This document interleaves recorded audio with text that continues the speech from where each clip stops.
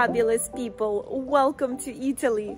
If you plan on traveling to Italy, today I'm going to share with you how to spend the most perfect weekend in Tuscany. We will visit one of the most beautiful villages in Tuscany, Pitigliano, taste mouth-watering traditional Italian food, and enjoy hot springs in Saturnia. Now, before we begin, please remember to smack that like button. And if you're new to my channel and my vibe, and the vibe of the channel resonates with you, I invite you to subscribe. All right, fabulous people, let's go enjoy.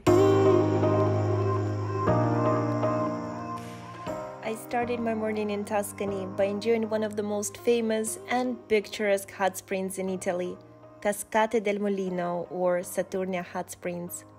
This majestic turquoise blue hillside hot spring with its steaming pools attracts Italians and tourists from all over the world to soak up the warm bath and breathtaking backdrop of the Tuscan countryside.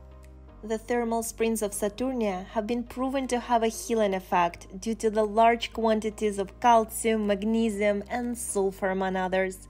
The water is supposed to be really good for the skin as well as the joints, and due to its antioxidant effect, to contribute to anti-aging and skin smoothing. I cannot think of anything more relaxing to start your morning with than visiting this place.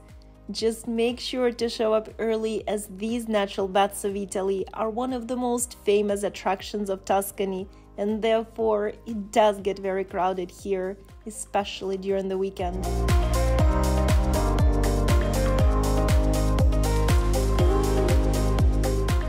Around lunchtime, the only thing that was on my mind is Tuscan food, and I knew just the perfect place for it. La Salina is a true hidden gem that offers mouth-watering homemade seasonal dishes and some of the best local wines like Morellino, Chianti, and of course Brunello, all to be enjoyed in a cozy atmosphere with a fireplace and a friendly staff. And just in case you cannot decide what you should go for, the parpadelle al ragù di cinghiale is life-changing.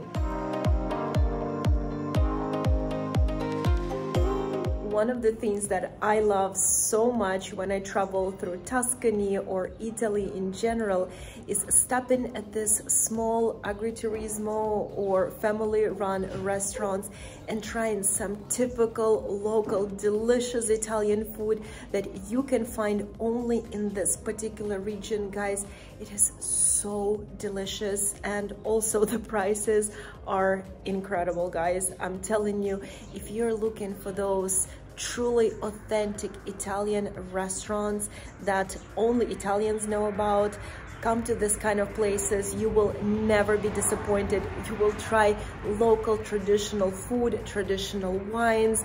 The service is going to be just top, because again, these are family-run restaurants and you're going to feel so good afterwards. Guys, I'm definitely ready for a nap, but not yet, because you and I are about to go and discover one of the most stunning villages in Tuscany, Pitigliano.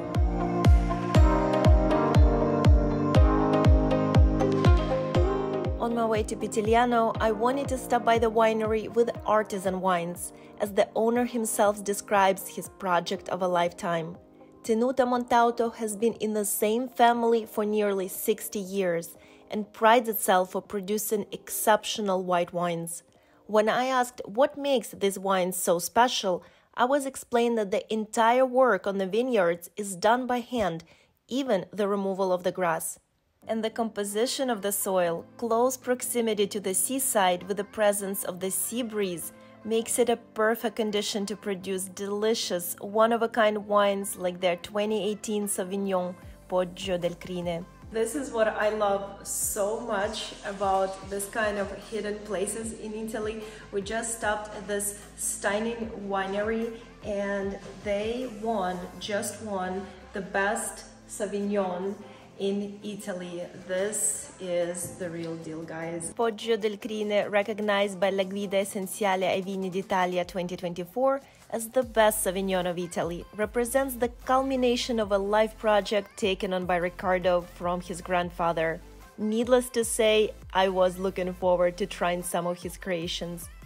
As I learned more about the wines and tasted some that seemed particularly interesting to me, I was genuinely impressed with the history of this place, its stunning surroundings, and delicious wines that, of course, I had to take back with me to Rome.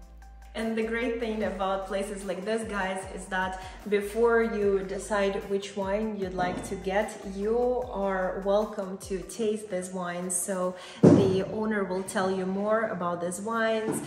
She'll or he'll have you taste them and tell you the story behind those wines. So this is a very, very special experience that you absolutely need to do when you're visiting Italy. The next morning, I woke up early, excited to explore Pitigliano, one of the most picturesque villages in Italy. I don't think anything can prepare you for the first view as you drive up to this magical place. Even if you look closely, it's hard to tell where the houses end and the bedrock begins. This town, carved from volcanic stone, feels and looks straight out of the movie. Fabulous people, you know, Italy never feels real. It feels like you're inside a fairy tale, and this small town of Pitigliano is definitely not an exception. If you're looking for that slow living, delicious Italian food and just pure relaxation, this is definitely a place to escape big cities for the weekend. The endless labyrinths of narrow streets, vaulted passages, and stone staircases is unlike anywhere you'll see in Tuscany. I recommend parking your car outside of the village walls and strolling the town center by foot. As you explore Pitigliano, or better known as Little Jerusalem, thanks to the large Jewish community it hosted within its walls in the 16th century, you'll find traces of Etruscan settlements everywhere. The Etruscans built ancient roads excavated completely by hand, used as a way of communication and connection of the villages with necropolis. The history of Pitigliano is ancient, as it traces its roots farther back than the Roman Empire. Here you can find and discover a plethora of historical buildings like the majestic Palazzo Orsini, the ancient residence of the Orsini family. Definitely explore Jewish Ghetto, the ancient neighborhood built by the Jewish community from the late 16th century. And of course, visit beautiful Pitigliano churches like the Church of San Rocco, the oldest building in the entire town, and the magnificent Cathedral of St. Peter and Paul.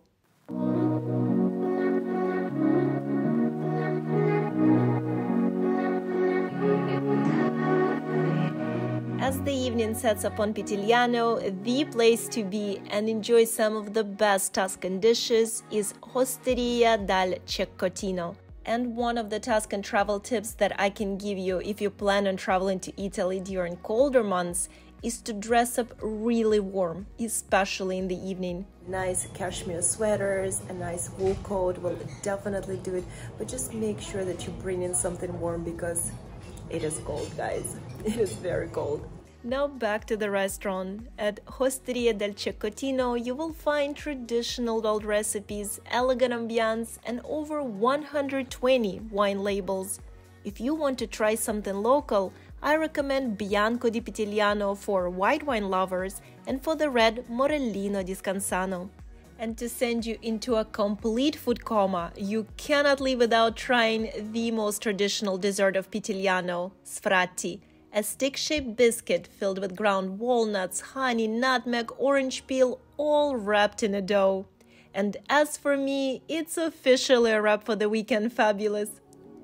Thank you for watching this Tuscany travel guide and for exploring this less known but equally stunning and rich in history, customs and traditions part of Tuscany, Italy.